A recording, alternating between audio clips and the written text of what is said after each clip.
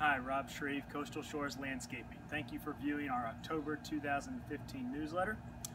We're coming today to you from Hampton Hall Community in Bluffton. We maintain 30 or so homes in here on a weekly basis. Really enjoy working in here. It's a beautiful community. Summer's officially over now. It just seems like yesterday I was telling you what to expect as your lawn came out of dormancy, and now we're already talking about what to expect as it goes into dormancy. The cooler nights, shorter days will quickly send your landscape into dormancy. What you're going to mostly notice is your lawn. Your lawn will slowly begin to lose color and not grow nearly as quickly from a week-to-week standpoint.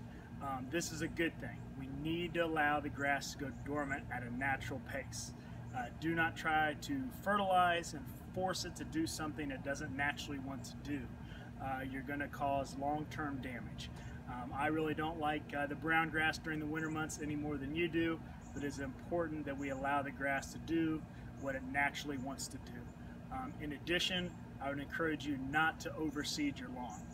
It is very stressful on the lawn, and just to get a few months of green out of it, you're going to eventually kill the lawn and have to end up replacing it. So I would encourage you not to do that.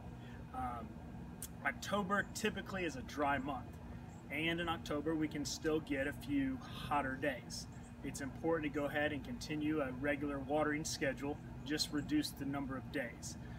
I would say, somewhere in the neighborhood of 1 to 2 days, ½ inch to inch of water per month, or per week, I'm sorry, and that can be from irrigation or rain, either way. And it's important as we go into the winter even to keep on a regular watering schedule. We never, even though we get cold, we never get cold enough that the ground actually freezes, so it's important to go ahead and continue to water once every 10 days or so, again, from rain or irrigation is fine. As we go into dormancy, grass turns brown, but there's still opportunities to beautify your property. Mulch and pine straw makes everything look better, but it also protects the plants from cooler temperatures. Cool season flowers. There's many flowers that will last through the frost. It'll keep your property looking really nice, give you a little color through the winter months. Shrubs. Camellias. Camellias are one of my favorites. They bloom periodically throughout the winter months. They're really great, and they're green year-round with winter flowers. So if there's anything else you can think of, just please give us a call. Check out our website. We're always available for a free on-site consultation, and enjoy the fall in the Low Country. Thank you.